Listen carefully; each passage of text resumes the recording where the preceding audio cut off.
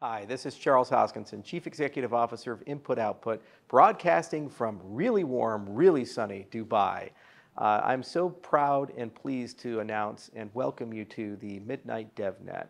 It's been a long road to get here, and this is the first major milestone in a series of iterations that's going to evolve and grow Midnight from testnet to mainnet.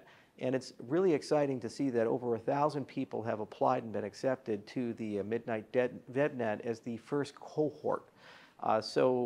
This cohort will be dealing with bleeding edge technologies, some of the most advanced private smart contracting technology in the entire industry, and we'll have a chance to learn from them and learn from us.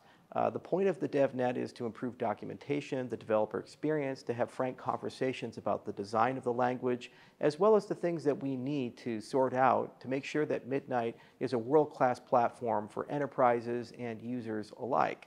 The other point of the DevNet is to broaden the conversation around what privacy-preserving and data confidentiality technology can do for both enterprise applications and applications in the DeFi space. So it's really exciting that after 5 years of intense research and development and amazing innovations like Kachina and Minotaur, we finally are at a point where we can have a real and frank conversation about the development model of Midnight.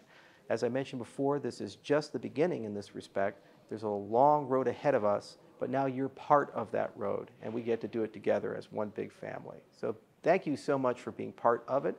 Please feel free to share your feedback, and we're real excited to see your thoughts and comments, and I can't wait to see what you build. Until next time, cheers.